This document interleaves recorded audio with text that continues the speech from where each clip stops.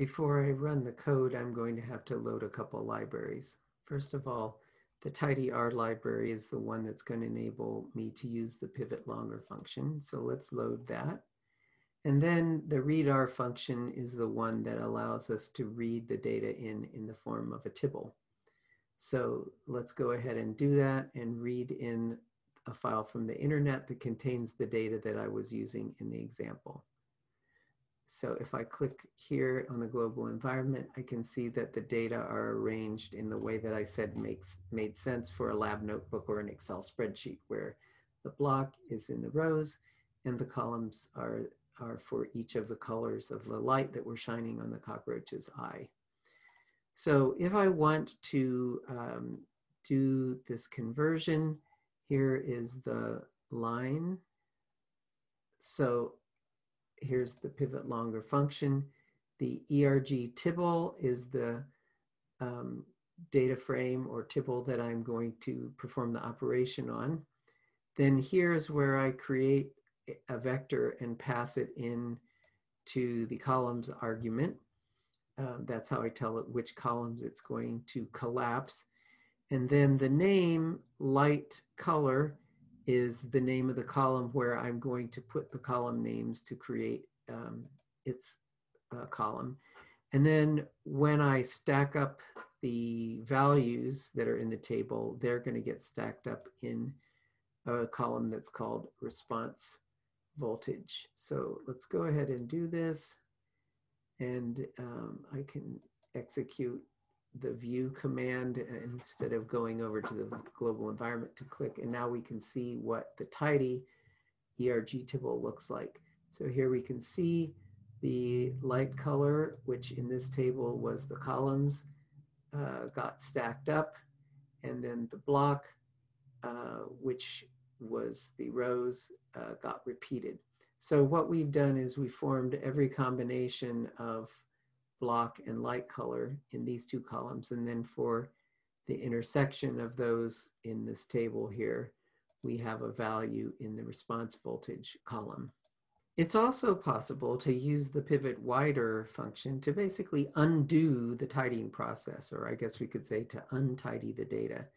This doesn't seem like it would make much sense from the standpoint of doing a statistical or other sort of analysis, but if you were needing to do some more data entry, it's a good way, after working with the data, to put it back in the sort of form that we said made more sense to have in an Excel file or a lab notebook.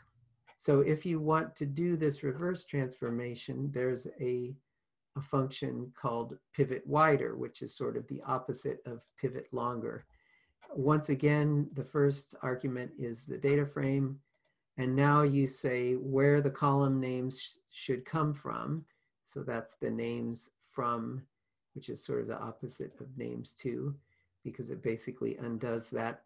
And then the values from argument is which column the values are going to come from. And those are the ones that will be unstacked and then distributed among the new table.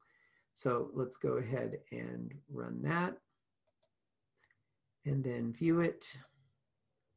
And here I can see if I compare the wide table with my original tibble, they're basically the same. So I've undone the process of tidying, or perhaps we could say we've untidied the data.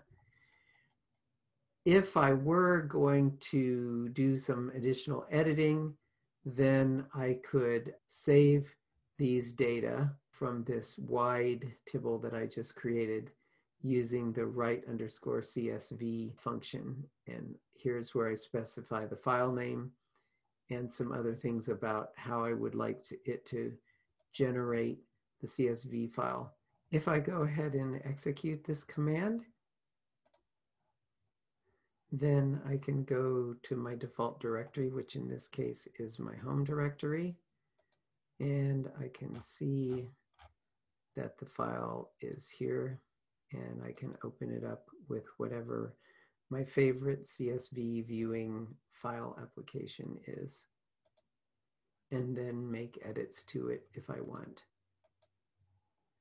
As we noted in the first part of this, There's actually two different ways that you could turn tidy data into untidy data. The one case where the light colors were all of the columns, but we could also have the blocks be the columns.